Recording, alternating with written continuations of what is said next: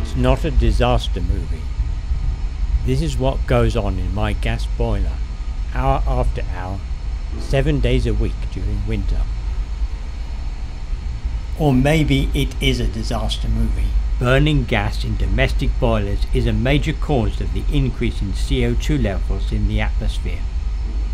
The effect on the climate is already widely observable and will become catastrophic and irreversible if not checked. I feel guilty every time I hear this boiler switch on. Something must be done. But what? A ground source heat pump looked the best at first sight, but the garden isn't large enough for a network of heat collecting pipes laid out horizontally, or accessible enough for the equipment needed for drilling a borehole downwards. But it must be a heat pump. The efficiency of gas boilers can never reach 100%, even with the best condensing boiler technology. My boiler is more like 72%.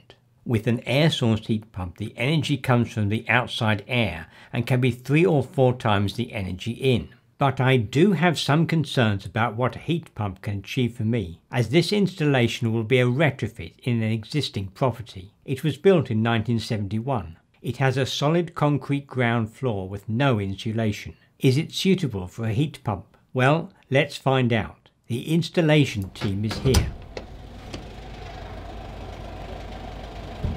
Morning. Morning. Sorry from technical driver. How you doing? I'm great. I'm Theo. Hi Theo. Nice to meet you. Pleased to meet you. Come on through. I'm going to hang out the heating on because I thought you probably wanted cold if you're taking it all apart. Yes. Yes. That's what I got one, yeah.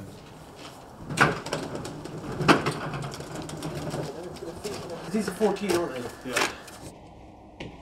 Heat pumps produce a lower flow temperature than gas boilers, so 6 of the 9 radiators were replaced to increase their heat output. I have to cover this a bit. Oh, why is that? Just going to have to come a bit further Right. this way. Okay. Otherwise it's going to be sticking out too far. Yes. Just got to go well, there really. Is that okay? Yeah, that's fine. Does the cupboard door still open? Not very well. We're better than that. further- Should we further yes, back from the back of the wall? Yes. So you okay with it there? Yeah.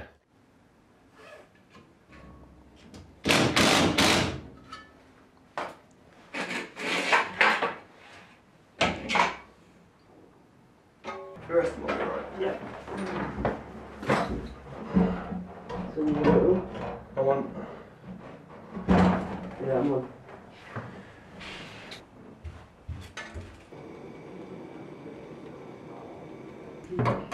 Yeah. The roof is shallow pitched, making it very difficult to get to the eaves.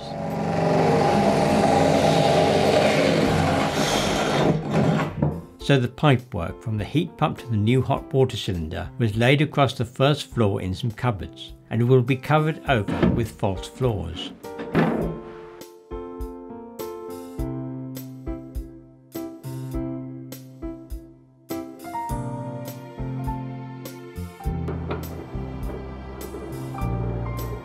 Big stuff.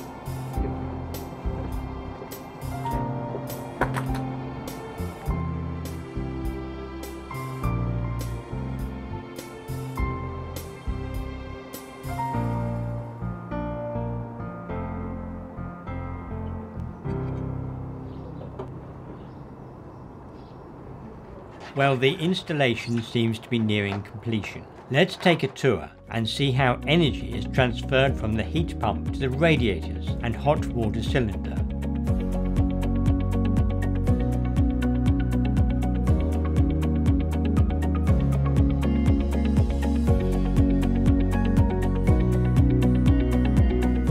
At the time that has been programmed in the app, 4 AM, this valve diverts the energy from heating the radiators to heat the hot water cylinder, hence the peak in usage at this time.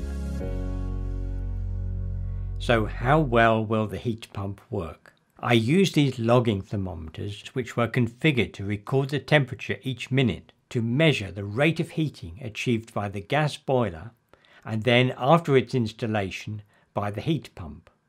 The heat pump was first started at around 4 PM on the 4th day of the install, so that it could run overnight and be checked the following morning. The temperature traces are from inside the house and from outside, where the temperature fell to -5 degrees C when these frosty conditions were filmed. These overlaid traces are from when the gas boiler was providing the heating during the previous week, showing that the heat pump was able to warm up the house just as quickly. Right, Paul, we are now at the end of the installation and I'd like to proceed with the handover process for you. Right.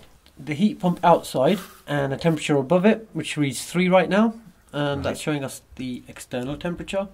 Right.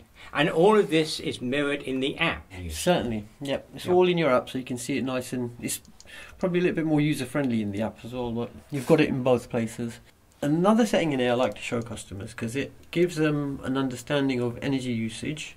It's information, and all it does is in that window, it gives you information. You can't make any changes, you can just tell. Like the COP, for instance? Yeah, we can calculate the COP from there. So if we go to the information, highlight it, once again use the left wheel and click. Energy data is right at the top, we can click that in and we see our electricity input. So we can see since installation we've used 52 kilowatt hours, and if we go to produced heat, we've produced 148 kilowatt hours of heat. But today being a very cold day, it's January. Even at about 11 o'clock, outside it was still -5.3. Well, yeah, there we go. 2.84 was the COP for today, and that's sort of like your worst case because it's freezing today. I mean, everything outside's frozen. Right. And we're starting with a very cold house. And we exactly, that's you're spot on. Going forward, it shouldn't need to. You shouldn't need so much heat to warm the house. We'll just want to top it up from now on. Indeed, after 4 weeks had elapsed since the install, the difference in the figures reported, so as to exclude the initial switch-on period, showed that the heat pump had achieved a COP of well over 4. To compare this with the gas boiler, I looked up the gas consumption for the periods before and after the heat pump install. A small amount was used after the install for cooking, but it is only a quarter of what the pilot light of the gas boiler used. As a result of the COP achieved, the heat pump used less than 1/5 of the energy, a saving of 82%. Even though electricity is more expensive than gas, the heat pump still saved over 29% in money terms.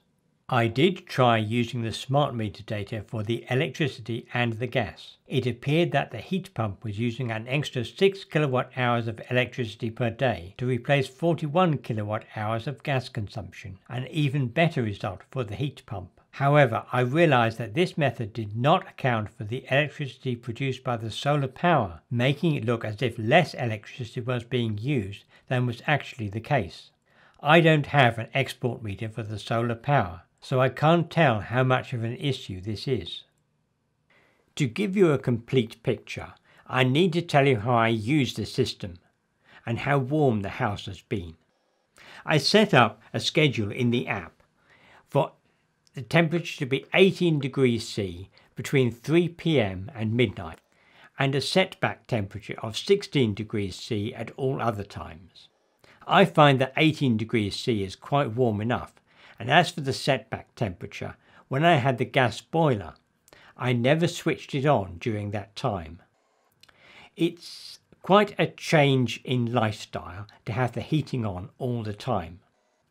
But I have picked up from other videos that heat pumps are more efficient if used in that way, with the setback temperature no more than 2 or 3 degrees below the main temperature. A COP of 4 is a world-changing statistic. Whenever people have striven to improve some performance parameter and an invention comes along which improves it by a factor of 4, then that invention has taken over. These illustrations may help to put a COP of 4 in context. As one of the first iron ships, the Great Eastern revolutionized shipping. Today it would be unthinkable to use wood for commercial cargo ships. But the Ever Given pictured here, one of the largest container ships, is still only 3 times the length of the Wyoming, the largest wooden ship. It used to be thought that aeroplanes needed a propeller, but after a jet aircraft first flew in 1941, within 3 decades you would be unlikely to see a propeller at Heathrow. Yet the speed of the fastest jet is less than 4 times the speed of the fastest prop. Gas can be converted to electricity at a power station with 50% efficiency. With a COP of 4, this creates a virtual boiler with 200% efficiency. Back in 2011, when I was having solar power installed, I asked the installers about heat pumps. They didn't do them at the time, and I was finding it difficult to find answers to questions such as how well do they work, and is a ground source heat pump better or even possible. My objective in making this video was to make the video I would have liked to have watched then, when I was looking into the subject and trying to decide how best to achieve heat without the guilt.